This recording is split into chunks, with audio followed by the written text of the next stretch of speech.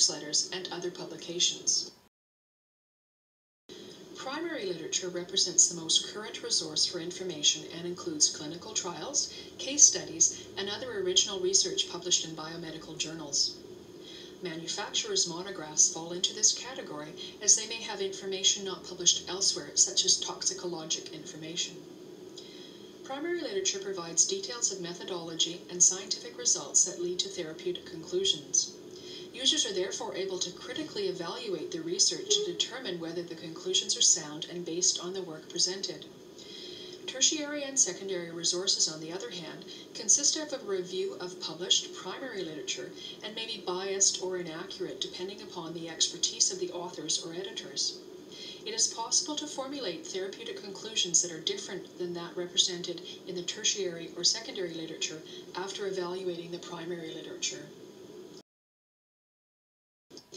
Other resources include local and national professional organizations such as the Canadian Diabetes Association or the BC Cancer Agency, manufacturers, drug information and poison control centers, experts in the field including yourself, and other internet resources such as search engines, list servers, and Usenet groups.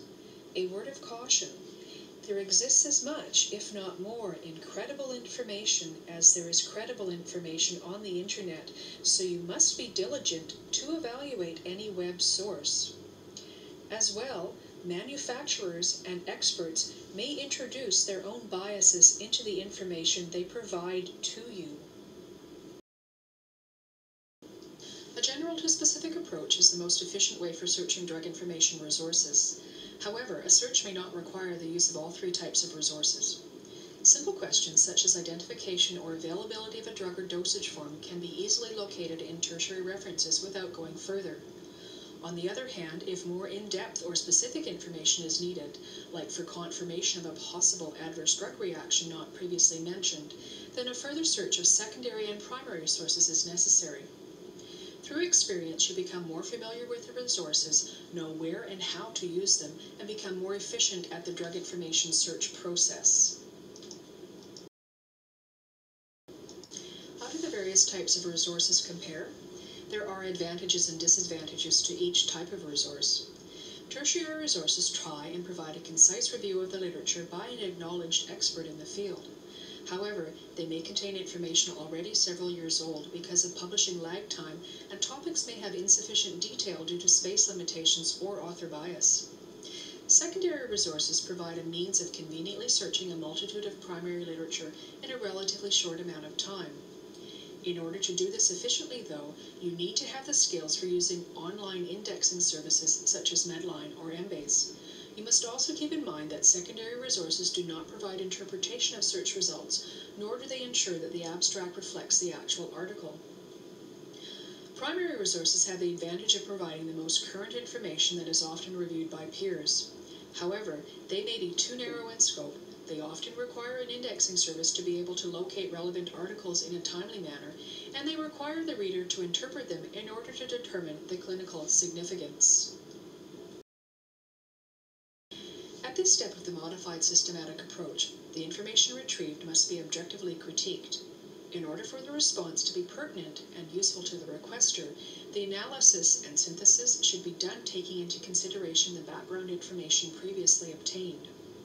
You will use various levels of literature during the next week. Some information will be easier to evaluate than others depending on your background and knowledge of the subject. The objectives of the rotation will include evaluating tertiary literature and the internet, and an introduction to evaluating primary literature. We do not expect you to become experts in such a short time. The following are some things to keep in mind when evaluating tertiary resources. Credentials of the authors or editors. Are they experts in the subject matter? Have they authored similar titles? Is the publisher well recognized in the medical literature community? Do they have a number of other texts that they were responsible for? Does the textbook have some form of peer review, such as editorial board? Is the copyright date recent? What is the scope of the reference? Are there many topics covered superficially, or only a handful in great detail? Is the textbook easy to use? Is the table of contents useful at a glance? Is the index comprehensive? Is the textbook referenced and are they included? Are they current? Many secondary resources are available online or in CD-ROM format. Things to consider when accessing these databases include the following. What subjects does the database cover? Pharmacy-related, medical fields, science and research? How large is the database and what input sources does it include? Does it only include AIM journals or does it include meeting abstracts, conference proceedings, etc.? AIM journals are core clinical medical journals indexed for abridged index medicus. They are available in most medium-sized hospital or medical center libraries. Currently, there are more than 100 journals being indexed and include such titles as the New England Journal of Medicine, Annals of Internal Medicine, the British Medical Journal, and the Canadian Medical Association Journal. What fields in a citation are searchable? The title, author, abstract? Does it include abstracts for all citations or only some? What are the years of coverage? Does the database go back far enough to include early research, and is the lag time short enough to include more current journal articles? How often is it updated by the vendor or supplier? How easy is it to use? Does it allow the user enough customization of searches? How much overlap of information does it have with other secondary resources?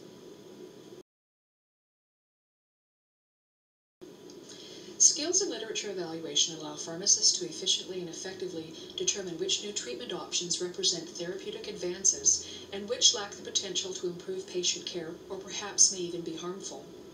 One cannot assume that only high-quality information that has met the standards for publication appear in the literature. Even if the primary literature is considered of high quality with flawless methodology, an evaluation is necessary to determine whether the conditions of the study were similar to those routinely encountered in clinical practice, and that any statistically significant result is also clinically significant as well. The reality is that as much as 40 to 50% of published articles in the medical and pharmacy literature have significant problems with design, statistical analysis, and conclusions. You must apply healthy skepticism and keep in mind that no study is perfect. Literature evaluation is simply the art of determining which flaws are acceptable and which invalidate a study's results and conclusions. A good starting point is to look at the consort statement. Consort stands for Consolidated Standards of Reporting Trials. It provides a checklist of information that should be included in clinical trial reports and recommends the use of a diagram to illustrate the flow of the study. Many journals have endorsed the consort guidelines, including Annals of Internal Medicine, BMJ, Canadian Medical Association Journal, Journal of Postgraduate Medicine, Journal of the American Medical Association, The Lancet, and the New England Journal of Medicine. During the DPIC-DI rotation, you will have an opportunity to increase your proficiency in literature evaluation. Finally, after the search and evaluation, you must make a decision or formulate a response taking into consideration the patient, evidence, what is the strength of the literature, evidence-based medicine, randomized controlled trials, cohort, case control, case series, or your Aunt Betty's opinion. Expertise, yours or somebody else's. Knowledge, the